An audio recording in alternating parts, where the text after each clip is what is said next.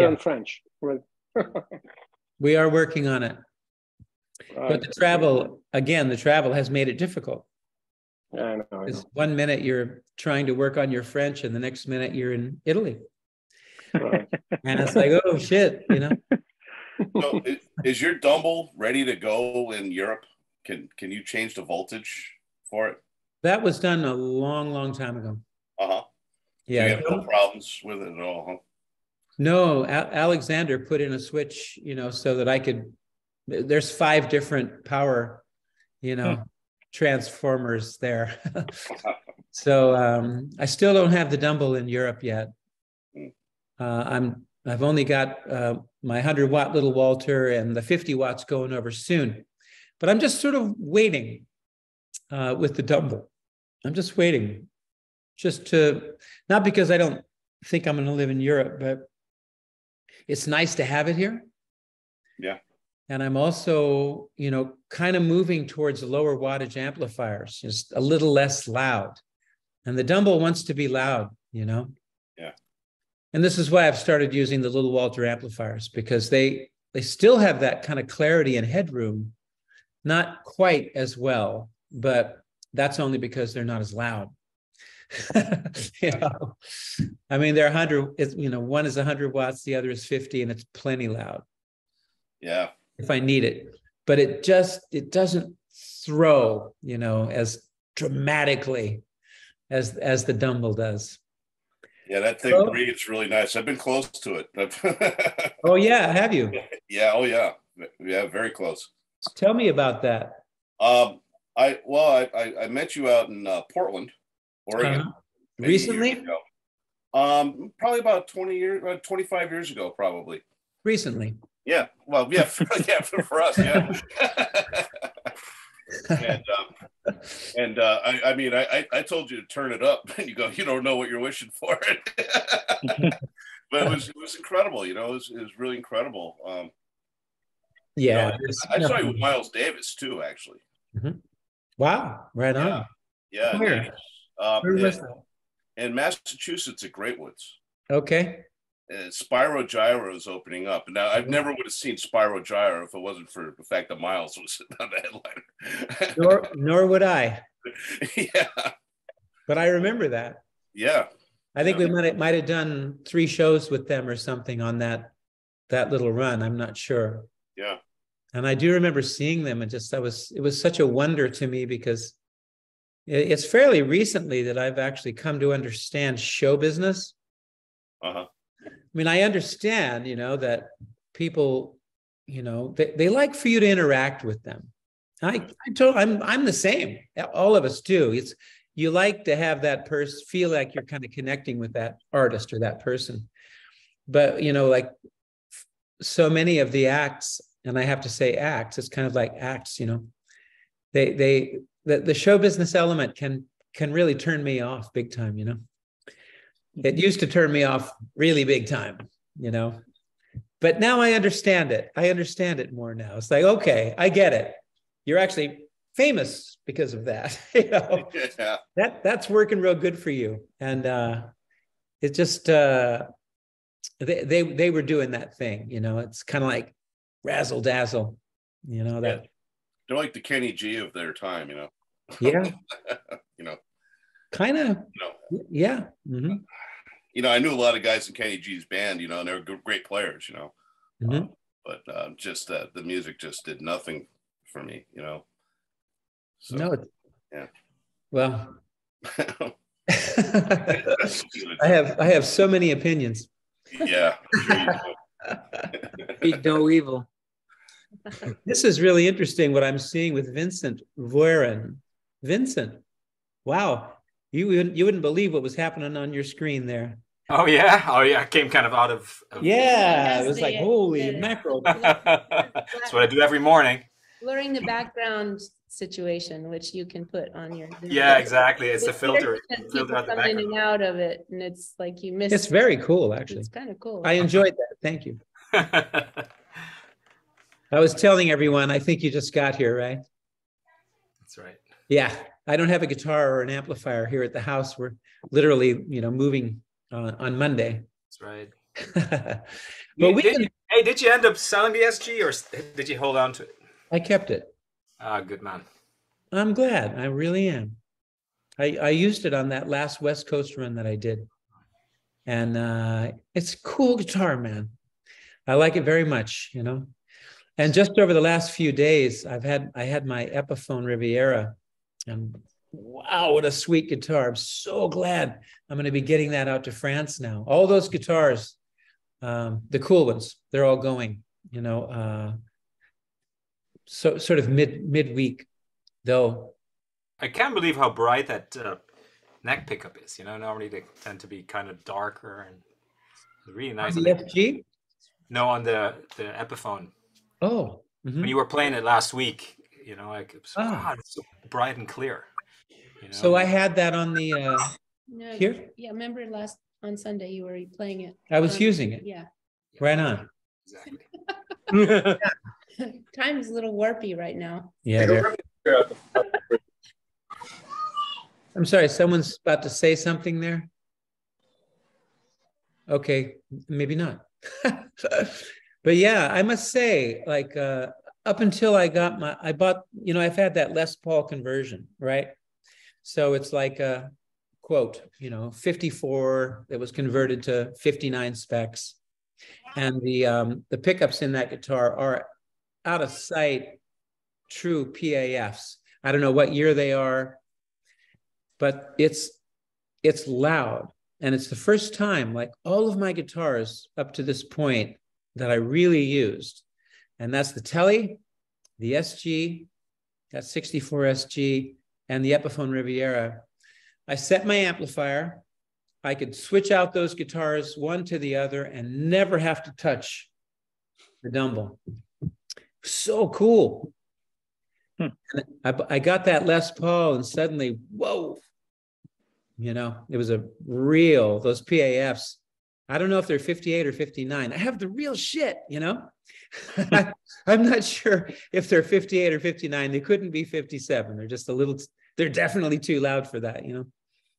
But it actually made it a little awkward for me, you know, because I don't want to do that. I don't want to, like, switch guitars. I don't want to have to make those adjustments.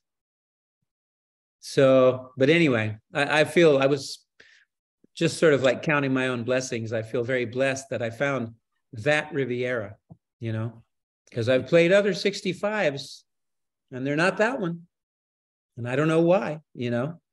And my Tele, that treble pickup, is a little meatier than most Tele pickups that I've heard.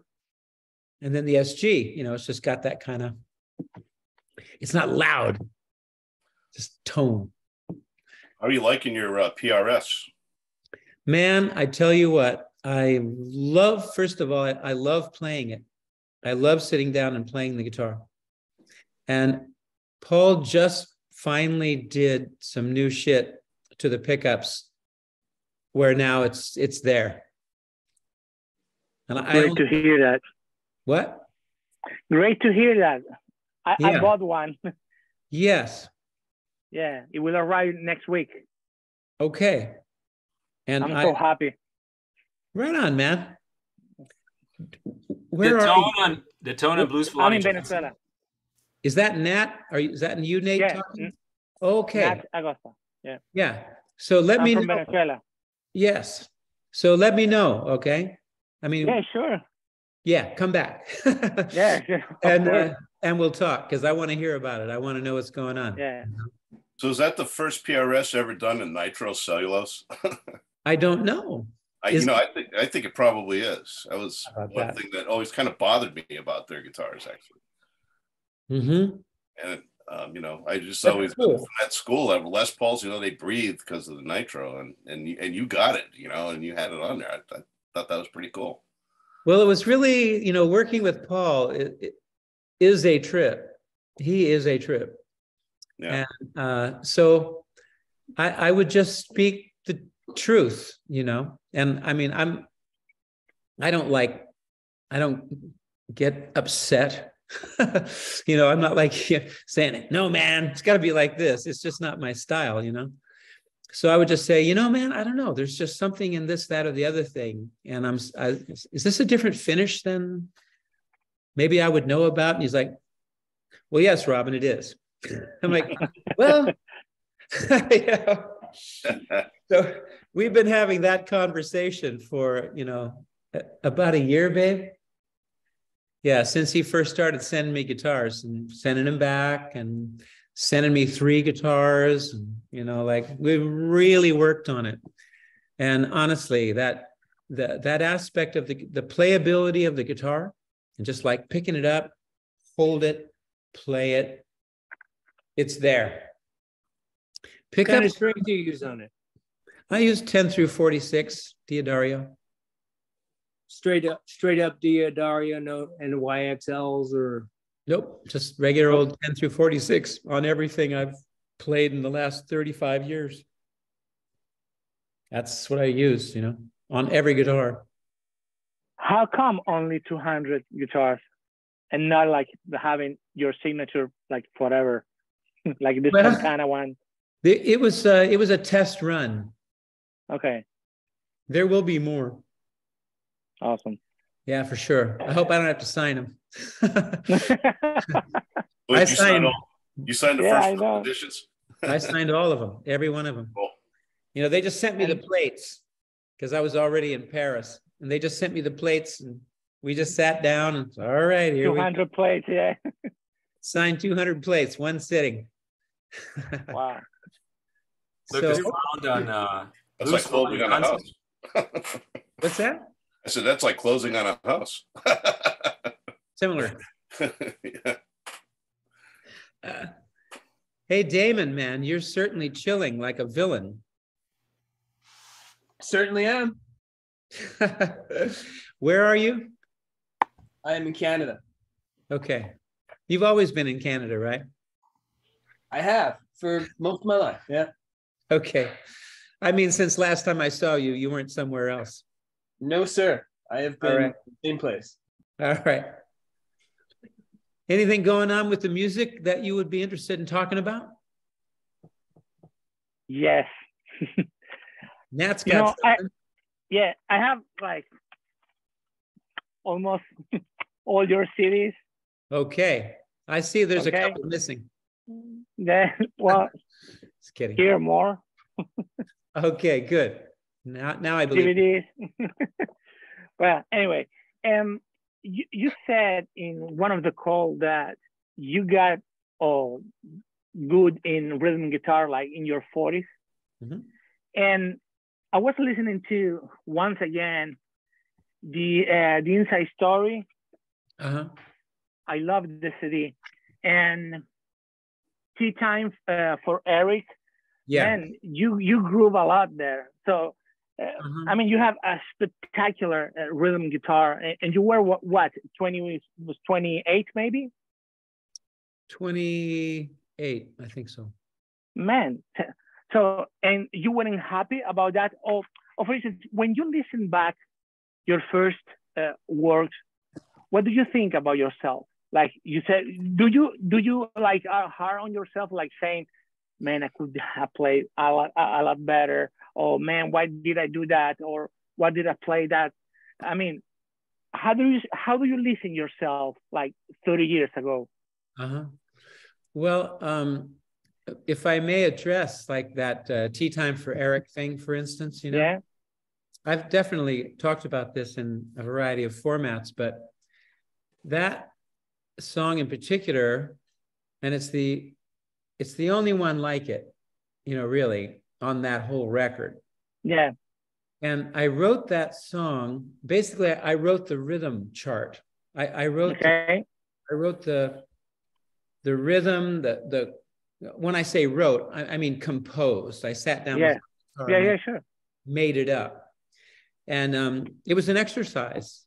Wow. I did it, you know, sort of like, I did it as an exercise to exercise my fingers playing certain chord voicings. So that, you know, it begins with C over D, blah, blah, blah, and then it goes to D13 sharp 9 on top, right? Okay. that's where it started. And I was just practicing moving from this chord and learning how to get to the D13 plus 9 quickly. So it was literally an exercise. Yeah, I love it. And then the next part of it was to learn how to play an F with a C in the root, right? So C on the low E string, and then the triad A, C, F on top on the D, G, and B strings. You know, that's A, Yeah. C, F, with that fifth in the root. Bump, bump, dum, dum, dum. I love the groove. Yeah. And then also to learn how to play E minor 7 flat 5 the way that chord voicing is. So it was literally an exercise. I wasn't necessarily thinking of it as writing a song. Wow. But it was cool. I liked it. And so the melody came after the fact, you know. Awesome. And I say that I tell this little story because it's interesting. You know, it's an interesting way to work, because how do you learn chord voicings by using them? Yeah. Again and again, and failing, and finally getting there. And I still have a hard time with, you know, that E minor 7 flat 5, because I have to put my thumb over the neck, and that's hard. How did you voice that, by the way? Pardon me? How did you voice that minor 7 flat 5? Well, so it actually doesn't have the minor third in it, I think. It's a D triad on top, A, C sharp, D, little fingers on the flatted fifth on the B flat. Okay. And then my thumb is catching the E root. Awesome. But the minor third isn't even in there. But man, you should do a lesson about that. Okay. You know, for the rhythm, the voicing. Okay. It would be awesome. I think I've done it somewhere. I might have done it with True really? Fire. I might have done it with True Fire or something, but I would be happy to do that. I'll do it for you, Nat. Oh, thank you. I'm going to do it on the Riff channel. Oh, thank you very much. Thank you very much. So, and the solo is spectacular. So, I mean, you have evolved so much as a player, because, I mean, there is a lot of difference like 30 years ago, but that doesn't mean that you sucked. You know, this is great work. I mean, thank you. You know, so, but I see so much growth on your playing on each CD. I mean, we can listen that is Robben Ford playing, but the language, it's like you change a lot. I mean, how do you do that? Because by just doing it. But most of the players play by habits. You know, I have a habit of playing the same licks. I know. Do you sit down, grab the guitar, and you say to yourself, I'm going to play something new, something different. I want to change. It's like changing like a paradigm, something like that. Well, I do sit down with the guitar and try to find new things to play. And, you know, I don't practice a lot. I always feel, I probably practice the guitar more now than I have in the past. And a lot of it has to do with teaching. You know, it's kind of like, I need to up my game here. I need to be bringing something new to the party, you know? But that's just a beautiful, you know, encouragement, you know, to find new things on the guitar. But when I do, I find, you know, it's one thing. It's, you know, 1, 2, 3, or 4 bars long. You know what I mean? And then it's a block of information. And, you know, so when you apply that to the instrument, I don't like doing that. I don't like going, okay, now I'm going to play this shit. So my approach to playing has been, I don't like to play licks, you know. I do play licks for sure. Yeah. But I let them seep into my playing, you know. I came at the guitar with more of an open mind, you know. And when I play, I like not knowing what's going to happen next. And that's why I play a lot of slow to medium tempo music. You can't, it's very hard to do that at a fast tempo, right? Yeah. That's why my music is generally slow and medium tempo, because I want the time. I need the time, you know, Yeah. to be able to find something. But so I will work on these things to play, and I don't do them unless they come up while I'm playing. And then I'll maybe fail. I'll try it and I'll fail. But my attitude was right, you know. Yeah. I didn't just go play the thing, you know. It's like, oh, the thing, and you know, you just sort of jump on it, you know. Yeah, yeah. It's something like that. So it keeps the music always lively and fresh. It's not playing your shit, but you always are, you know. Like no one's you know really making a lot of stuff up on the spot, but you know, it's more like rearranging, you know. It's just more like rearranging things in a spontaneous way. It's like, oh, you know, that goes in this way and that goes in that way. Yeah. And, the creativity, you know, it has to happen, you know, it's in space.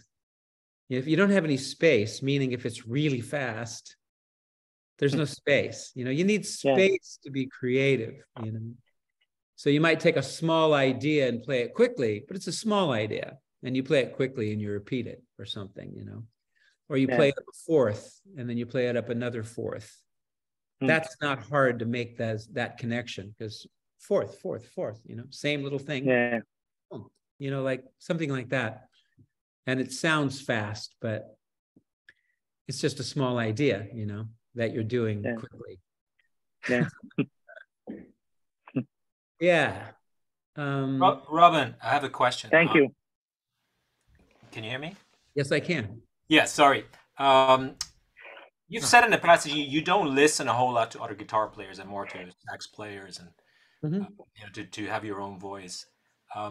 You know, one of my favorite records I've heard from you is like with Larry Carlton, live in Tokyo and playing Burn and Burnable and those songs. I really like that. So although you don't listen maybe like actively, but are there guitar players that you played with that while you were doing these sessions like inspired you to do things differently, or just like, you know, to elevate you or things like that? I avoid it, you know. I just avoid it. I like it's a choice. It's a deliberate choice that I make, you know. I will listen a little bit to somebody, you know, and it might make me think, wow, they're using intervals a lot. You know what I mean? It's like it'll be, you know, tonic, fifth, third, you know, like, so you're making leaps instead of playing linearly. You're kind of Carver Ryan, intervallic playing. And so I'll just take that, intervals. I don't want to know how they did the intervals. Intervals, that's it. That's what I take away, you know. And it's little things like that. It's like, wow, that person bends a lot of notes, you know. So bending notes, okay, yeah, bending notes. Let's investigate me bending notes, you know, not how does he bend notes. I know that he bends notes, so it's like that. It's the way that I've kept, you know, or I should say, it's the way that I've developed a style that's unique, and that's how you do it. You know, I heard of Eric Clapton. He said that he used to listen to harmonica players. He liked the way he wanted to sound like a harmonica player. And Albert Collins, you know, the great blues guitarist, you know, he liked B3 organ. So actually, you did open up for Clapton just recently, right? A couple of gigs in Italy, I believe. Yes, we did 3 shows. Yeah, I don't know if you've talked about it on the Zooms, but I was wondering, that must have been also a great trip. Well, it was a blast. it truly was a blast because, first of all, how often do you get to play in front of 15, 16, 17,000 people, And it was in Italy, which is the greatest place on earth, And I have a good following there, I have a good following there. I don't know if I've worked there more than any other place in the world, but it is possible. And my promoter there is a very good friend, and he's also Eric's promoter, and he's Paul Simon's promoter, and he's Joe Cocker's promoter, Paul McCartney's promoter. He's a huge promoter, and he happens to be a big fan of mine, so he's my promoter too, and he has been for 20 years at least. Wow. So anyway, Italy, that was just the best place that I could have done something like that, and walked out on the bandstand to a warm welcome.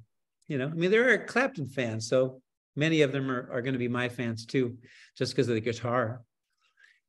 And I didn't meet Eric the first night. We went out and played. And after the show, I think, after our show, just backstage, and his tour manager came back and said, "Hey, Eric wants you to come say hello after your set tomorrow night and sit in with the band." And I'm like, cool. So I've met Eric a couple of times in the past, but it was always brief, and this one was even briefer. Because he's very protective of his energy right now. He went through the COVID thing, and he's 77, and his voice is not too strong, and he doesn't like to talk a lot before a show, and I get all of that totally. But went back and said hello, and it was like, "Hey man, thank you so much," and so he invited me to sit in and asked me how I liked the hall. I'm like, well, it's fine, I guess. I don't really play places like this too often on my own. But he was sweet.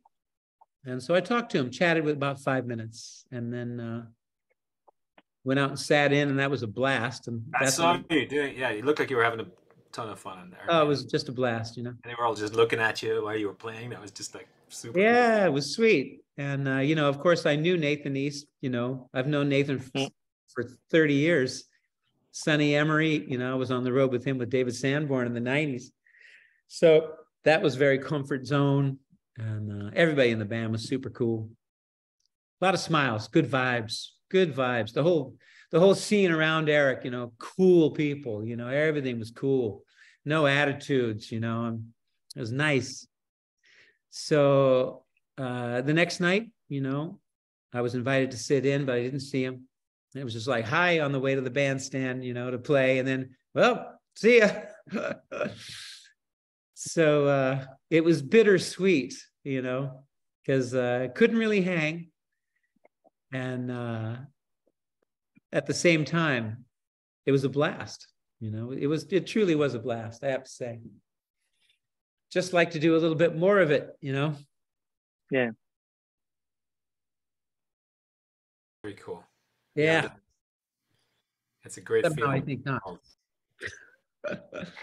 Robben, Robben, your use of jazz vocabulary is obviously such a huge part of your style, obviously, and sound concept, and we all love it. I think it's the architecture of your playing is just beautiful. There's just like the thing that gets me, there's just zero fat, in your improvisations. And that's ultimately, I think, the goal. But my question is, and I think I know the answer on it when we were talking about giant steps last week, and you just mentioned playing usually mid or lower tempo things. But yeah. If let's say Herbie Hancock calls you and he's got a project with Jack DeJohnette and Dave Holland to do a really straight ahead modern jazz gig, what would you say? Yeah. Would you take it on if it was literally straight bop stuff? And what would be the answer? Because that would blow my mind. Maybe not something you want to do, but it sure would blow my mind, Oh, no, I would definitely jump on that just to have the experience, even if they hated me afterwards. I'd like that hang, man. I would love to do that. And it always seems to work out. Somehow it always seems to work out because I know what I can do and I know what I can't. So I don't try to do what I can't do.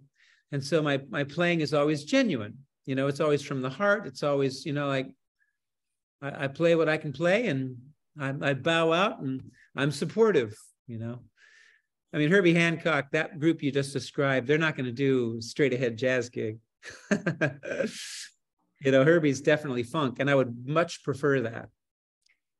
You know what I mean? I mean, that would be very cool, you know. Right. I was thinking like the groups like with Pat Metheny, you know, that where they had that ensemble. It was quite a while back and such. Well, you know, would you ever consider, just for the hell of it, doing an album jazz-based stuff, like really jazzy-based playing, or not really? Too off-brand, not really the thing. Well, I mean, it's just it's not something that I would want to do. Okay. Cool. Not so much off-brand. I mean, any music is good music to play, kind of, you know, any situation, even almost bad ones, shitty music, there's still something to do, you know, there's still something to, well, can I do that, you know, can I play this, that, the other thing, you know, whatever. So anyway, all music situations are all, I think, fundamentally kind of all challenging and good in some way. So I do have that feeling, but and yeah, I would say yes to it in any case, for sure. Wow. You know, there's nothing like playing with the greatest musicians in the world, you know. And, you know, I couldn't keep up with them on a certain level, but on another level, I could provide something, you know, and I would provide what I could provide. I felt like that with Miles, you know, and Miles said to me one day, I was almost a little bit of offended, but that's just, you know, some little weird ego shit. But he goes, Robben, you can't play them tempos like that, right? You know, you just play what you play and then you bow out and that's it. I'm like, well, yeah. Maybe I could play those tempos. You know? But actually, I can't play those tempos. I actually can't. And he nailed it. And that's exactly what I just kind of expressed to you. It's like that. It's like, you know, it's like, and it's been a good thing for me to know that I don't compete. Not competing is a strength, you know. Was it difficult for you not competing? Was it difficult when you were young, a lot younger? I learned that, you know, probably around that period. Like when I moved to New York, there was an interesting quality about living in New York and playing in New York.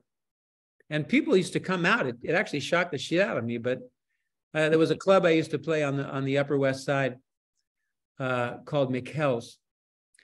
And it was well known in the jazz community. Stuff actually got started there at McHell's. That's where they started just jamming, and eventually it became Stuff, the group Stuff. And Miles used to hang out there, apparently, in the 70s and maybe early 80s. But in any case, I became friendly with them, and I used to play there every now and then. And I'd look out the audience and there's George Benson, you know, or I'd look out and there's Pat Metheny, or I'd look out and there's Michael Brecker. And I'm like, shit, these guys are coming out to see me play. You know? And I think right around that period of time, and especially after playing with Miles, you know, I just sort of felt like, what do I got to prove, you know? Miles loved my playing. He was mad at me when I left, you know? He wanted me in his band. I'm like, all right, cool. I got nothing to prove. I got nothing I need to do any different.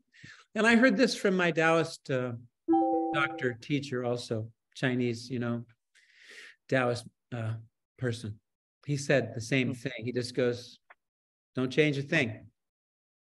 I heard that from a couple of my, you know, more spiritual kind of teachers. You know, it's like, just don't worry, just be yourself. Just do your thing, you know. And my music never becomes complacent. You know, it's always changing. Every record I've ever done in my whole life has been different from the last one. There aren't two that are alike. I mean, that shocks me. You know, I'm a blues guitar player. Yeah. So I like that, you know, just like letting the creativity, you know. I know I know jazz chords. I know the scales, you know. I listened to and played a lot of blues. And Robben, yeah. Sorry, I have maybe a stupid question, but No going back to Miles' period, have you ever introduced your music to him? And what, if yes, what was his reaction? No, I never had the opportunity. Yeah. But you wanted to, or just? Man, had I still been living in New York, I would have definitely kept in touch with him, you know. But I moved to, but when I finally started doing my own thing, solo career, you know, that really started when I moved back out to LA. Oh, I see. So I wasn't seeing him, and he actually passed away, you know, like right. the following year. He died in 91, I think. 91. I moved to LA at 90. I think he passed away in 91. Wow. Yeah. And I would have loved to have played the Tiger Walk record for him. That's a great record. One of my favorites. Thank you. Me too. It's an instrumental record, and I know he would have loved it. I'm sure.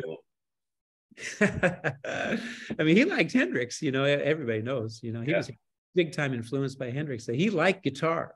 He liked guitar a lot, you know. So, and I think he dug it, that I came more from a blues place than from, you know, the more educated place, you know, that Schofield and Stern, you know, they were the two guys before me. That's right. And he loved them, you know, but they had a lot to say. They had a lot to play. I'm a blues guitar player, and I know a few things. And I think he liked that. I think he liked that, you know, that element. You know, when I was talking about the first time I saw you, it was with Miles, and I was expecting to see Schofield. You know, all my friends go, "You got to check out this guitar player. You got to check out Schofield." And it's like, oh, okay, you know, I knew the album. You know, I knew the album that he was on. And you were on the bill, and it's like, oh, well, you know, I'll have to go see Schofield another time. But I'm seeing Miles tonight, you know. But when I heard Human Nature, your tone just like knocked my face off. Oh, it was incredible, you know. It was thank you. Yeah. You know, I had the Dumble. Yeah, I know. With him. I was playing through this weird 4x10 cabinet because the sound man, Miles's sound man, designed these speaker cabinets, and he used these speakers that had like a tin cone. It was some metallic cone.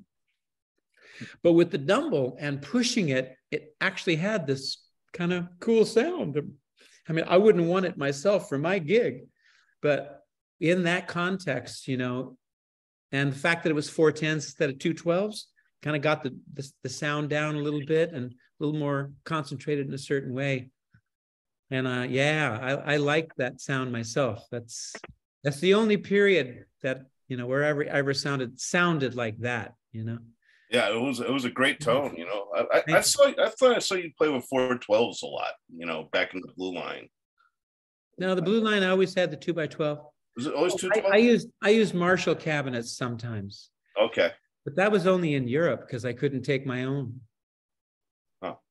Every now and then I would bring I still do. I'll bring the Dumble head and I'll pick up a 4x12 Marshall cabinet because that's the only thing I trust, you know. Well, I remember you were at GIT and you were playing, I think, through a super reverb, and you sounded just like you were playing a Dumble. Well, thank you. And the super is my favorite amp of all time. Yeah, I've had quite a few. Still have one. Right on. Congrats. Yeah, it's holding up an amp over there. Well, you know, with Eric, I was trying to get my my 100-watt Little Walter head and 2x12 cabinet that's configured specifically for that amp.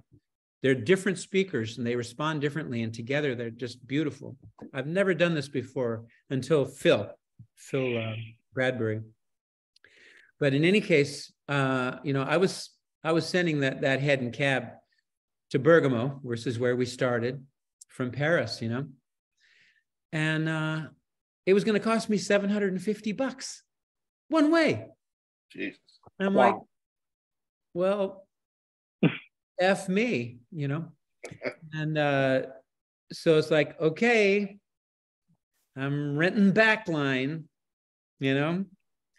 Oh man, I was so seriously concerned and worried about that because I've, rented backline and it's been pure shit, you know? So it's my promoter. He knows me for many, many years. And he also, he would have done this for anybody anyway, because he's a class act. He got me, a brand new 65 Fender twin reissue and a brand new, maybe not brand spanking new, but clean 65 Super Reverb issue. And so in my pedal board, I have 2 outs. It's not stereo, it's mono. And, into my pedal board, 2 outs, 1 into the twin, 1 into the Super Reverb. And I was in heaven. I like them Fender amps, man. I do too. The 65 reissue. Maybe there's other good ones too, but those are awesome. I just like, I've had a lot of backline amps, and I always like cringe when I see those 70s silver face master volumes twins everywhere. They're brittle, so brittle. Lord knows what they've been through, Oh God, yeah, they've been through hell. It's like Sonny Landreth, have you seen his setup when he's like not bringing his Dumble around? He's got like a pedal board. He's got on his pedal board, he's got a tube amp. That I forget the company that he works with, that he built some pedals with. Okay. And so his backline is twin reissues, and he just uses the speakers. And he sounds like Sonny Landreth. When you can't go wrong sounding like Sonny Landreth, I'm writing this down, and I'm going to call Sonny tomorrow. Yeah. Yeah. Well, he says, when he's doing these fly-in gigs, he can't bring anything. So yeah. Mm-hmm. Yeah. There was a pedal made by Seymour Duncan. That was the idea. Yeah, I remember that pedal. Yeah. But it's not for guys who like a clean tone. It's for like shredder guys who are going to have shitty gear instead of like a blues player who's going to have shitty gear. Right. So it didn't really work for me. But yeah, I'm calling Sonny about this tomorrow. I appreciate you mentioning this.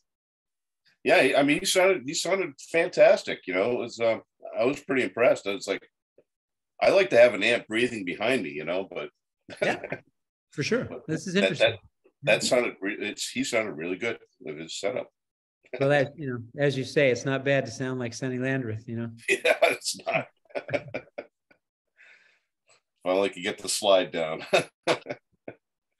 So any musical things we could talk about? Anybody? Andy Gunn, you got anything, man?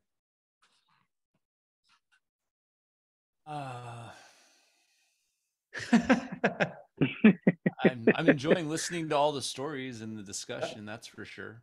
Well, thank you. I mean, where I'm at in my journey is I've been on your intermediate, kind of the first 6 or 7 videos. Mm-hmm. And I really am enjoying voicing in the 24 bar. Yep. And that E, all the different like it was a bit quick for me.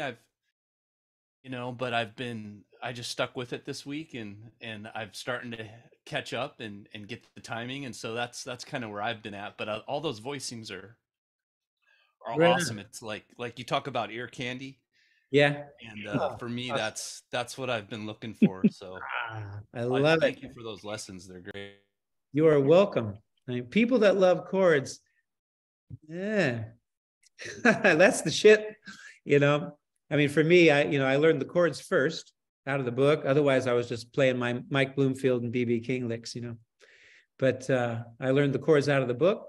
And then it's like, what do you play on that chord, And then I learned the scales.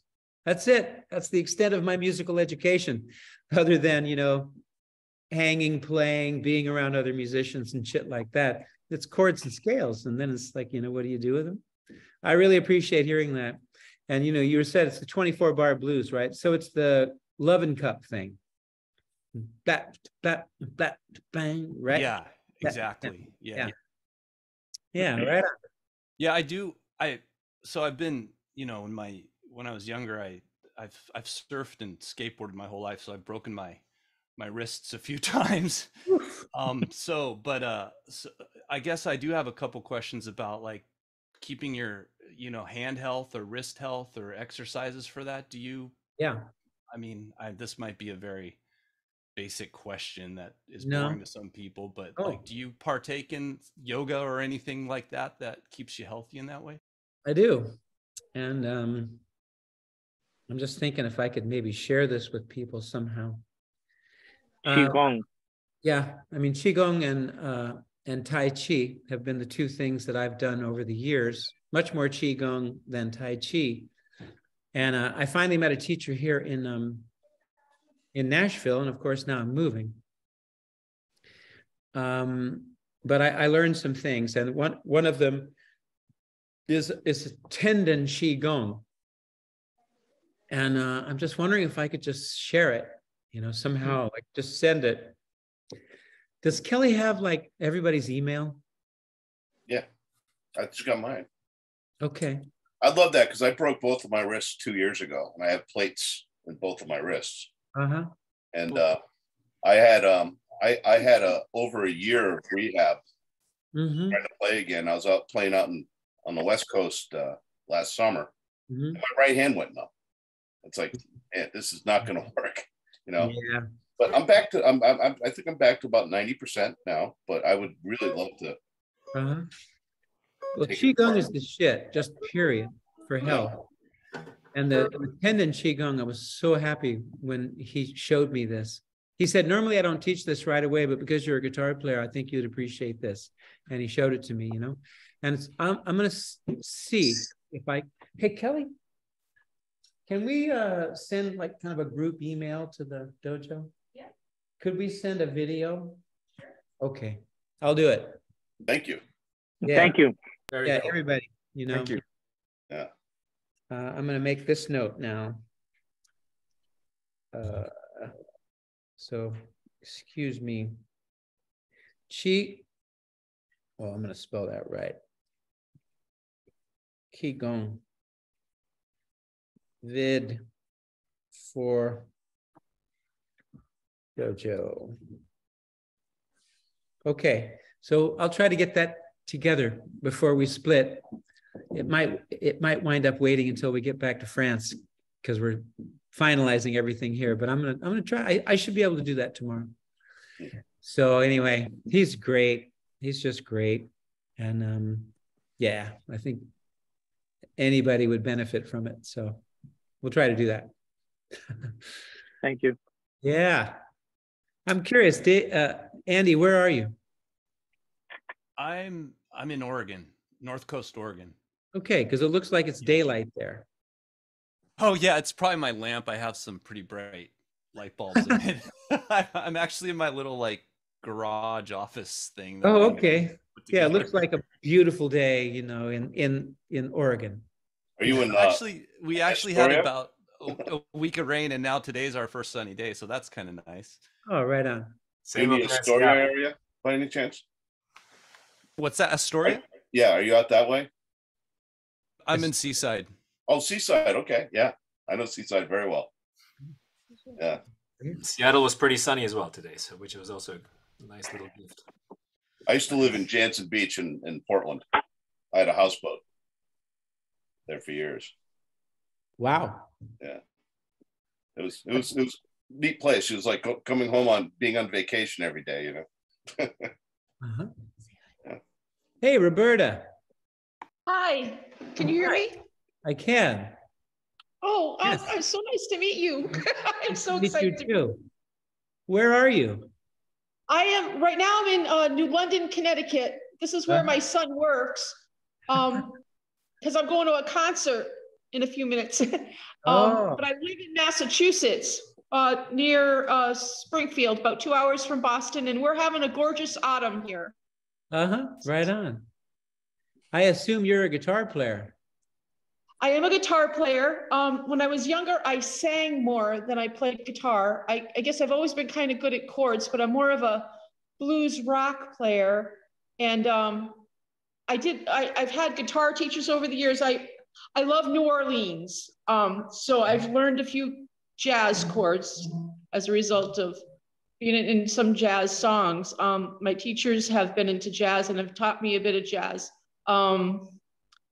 So I know like all the C9 and the D9. I'm having a problem with the 13 sharp. I just still have to figure that one out. Yeah, you just put your fingers down and suffer. I'm also fingers down and suffer. Oh, fingers! I'm good at that. I don't know. I think I'm good at that. You know, I think all guitar players might be. But I started songwriting as well. But mine are much simpler with chords. But I'm a poet as well, so I think that's the part of songwriting that I enjoy. So. Yeah, words. I'm really happy that you said that, because we actually talk about songwriting a fair amount here, you know, on the dojo hangs. And I thought about something. I've said this before, but somehow I kind of was inspired to maybe say it another way and or reiterate it in another way. But yeah, words, you know, like loving words is what I think songwriting is about. Like, yeah, because everybody has experiences, you know, there's plenty of things to say, you know, and you could say it in words directly to a person and just tell them something, or you could write a poem, you know, and you can write a song. So everyone, you know, has something to say. So words is how you say it, right? It's through words that you express emotions. So for me, I found myself doing this kind of first, like our Buddhist teacher, our first Buddhist teacher, he was very into elocution, saying words clearly. Like it's like a discipline, you know, like meditation is a discipline, you know, and like how you pick up your glass is a discipline, you know, and how you express yourself is a discipline. It's very, you know, Buddhist, you know.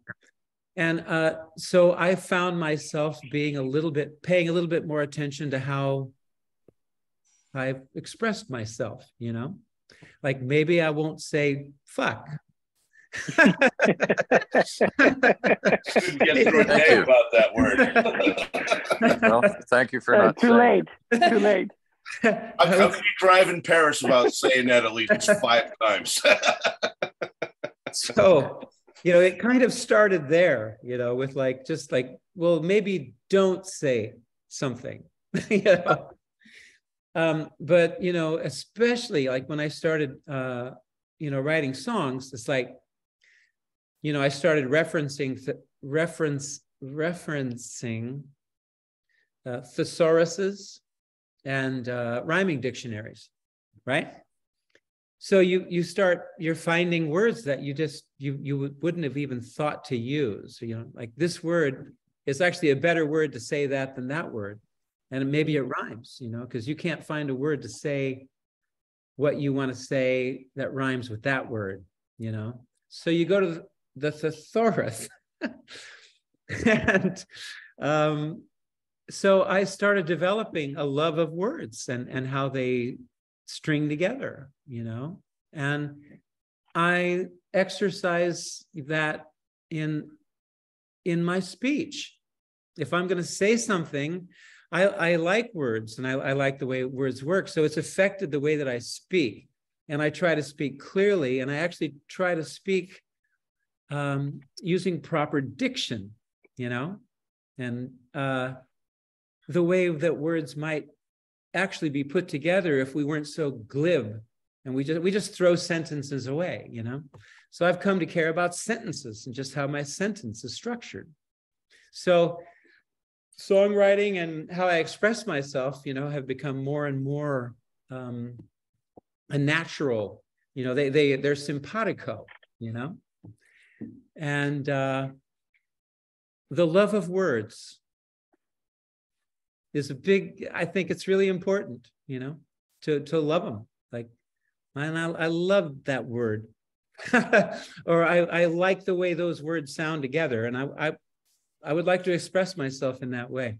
This is just something it's not exactly a non sequitur, but I'm saying more than maybe you would have cared to hear. But on the songwriting thing, it's very helpful. And tools, we have tools. It's not all inspiration. It's not all, wow, this magical thing. It's not. Magic expresses itself through the ordinary, dare I say, as you discover magic through the ordinary. Something like that. That's very, you should write it. That's a lyric for a song. What's that? That might be a lyric for a song. That might be a could be for a song. But that's another thing you never want to do in a song. Oh, try to tell somebody something. Oh, okay. You have to show. Yeah. Never want to give guidance in your music, Yeah, but yeah. So, but I'm learning a lot. This is like for a lot of us here. I think this is a big learning curve for me, and I'm so honored to be here. Well, thank you. And it's a big learning curve, and could add to my music. Thank you. I appreciate that. What about? Go ahead. There's a famous artist whose name I can't remember, but one thing he said was, "Inspiration is for amateurs. The rest of us show up and get to work." That's very good. Mm-hmm. Yeah, that's like 10% inspiration, 90% perspiration. Absolutely. Mm-hmm. Yeah, that same kind of thing. But the thing is, like, here's what I found: like, it's actually fun. It's fun. It's like, because you are like, if you get into words, you are learning. It's you're exploring a whole nother effing world. It's like, wow, I get to learn about words. This is cool, and how other people used words. My ex-wife was way into Broadway. That was the music. She was a singer, great singer, and an actress, and she was very into Broadway.